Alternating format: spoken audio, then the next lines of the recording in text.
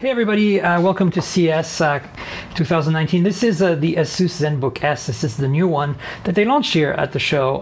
So I'll get a bit of a preview, kind of an exclusive look at it. It's very sexy, as you can see.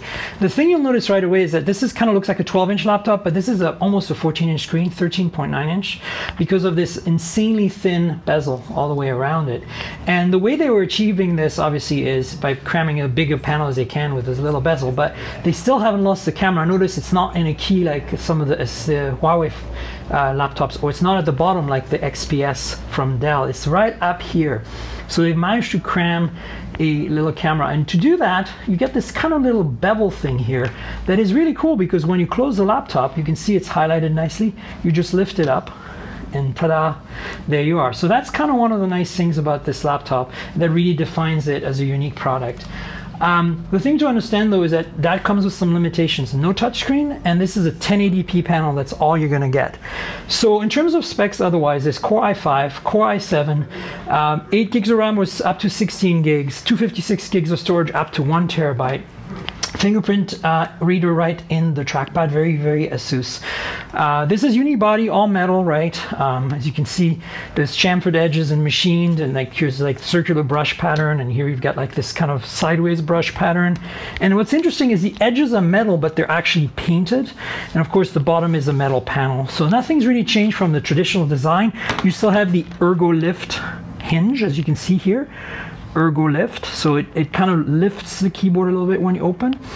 And yeah, this is pretty much a continuation of the designs we saw from Asus before, like at Computex 2018, etc., etc. Now, other than the specs I already give you, you can see on the edges here you have two USB-C, and then there's a micro SD card slot on this side. And then on the other side, I love this part here, ZenBook series. On this side you get a standard USB 3, which is really nice, headphone jack, notification LEDs, I mean for hard drive and charging. Pretty much standard fare for Asus. And of course the keyboard is backlit, which you can expect. So I'm not sure what the pricing details on this, but you know, it's going to be priced like other ZenBook S's. It's going to be a premium, more higher end product, but not like out of the insanely expensive either. So we'll tell you more once we know more, but that's the new ZenBook S here at CES 2019. Hey, welcome back to CES 2019 with Asus devices. This is a new line of devices from Asus. It's called the StudioBook.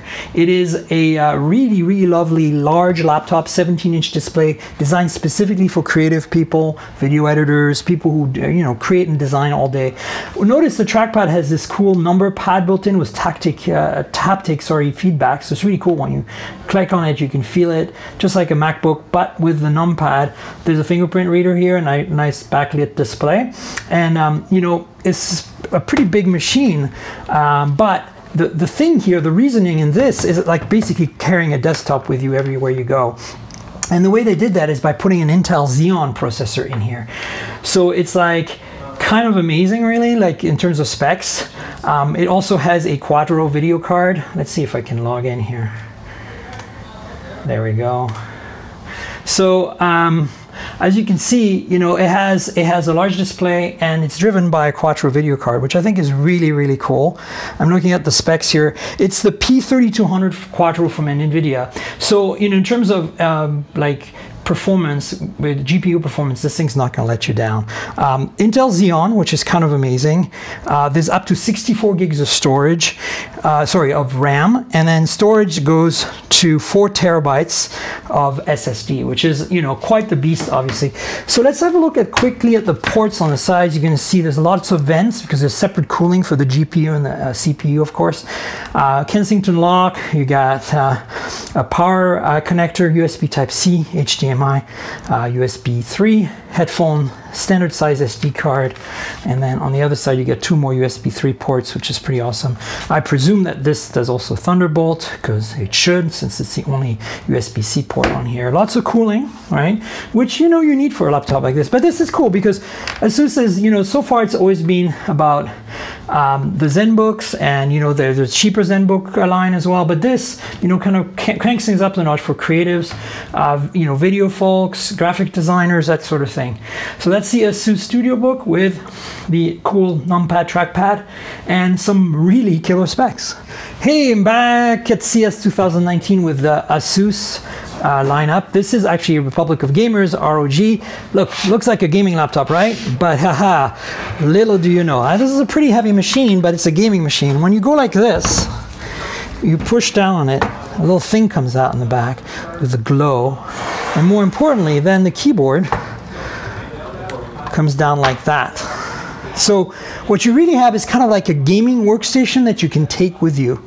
And the best part is that the keyboard disconnects. At that point, you can fold it over like this and use it as a separate keyboard. It's wired, wireless, but if you want it wired, you have a USB Type-C connection here. And so, you know, basically, it's kind of very versatile. If you want to use another keyboard, you can do that with a dongle or whatever. You don't have to be stuck with this. But basically, it makes a more comfortable gaming experience. So that's basically the design of this thing. And it's really very cool. You know, you've got this hinge here, and then this goes like this, and cool, you know, cooling and stuff. So it's pretty heavy, but let's talk about the specs really quickly. This thing is a monster. As you saw the display, it's a 17-inch display. It's got 1080p, doesn't seem that high res, but that's 144 hertz refresh rate, 3 millisecond response time. So for gamers, that's really what we want. Core i9 is the main CPU in there. And there's an RTX 2080 full-on NVIDIA chipset in there for graphics, for GPU. Separate cooling, of course, all that good stuff. 64 gigs of RAM, 1.5 terabytes of storage, roughly basically 512 gigabyte SSDs. 3 of them. 2 of them are connected directly to the CPU. So it's not going through the chipset except for one of them, which is really cool.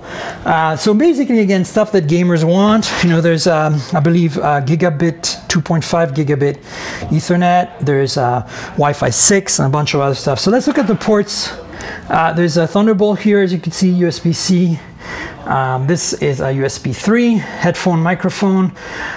You've got that gigabit, 2.5 gigabit connector. You've got USB 3, and then on the other side here, you got more ports. You got a couple of charge ports, HDMI, USB 3, another USB-C, probably Thunderbolt equipped.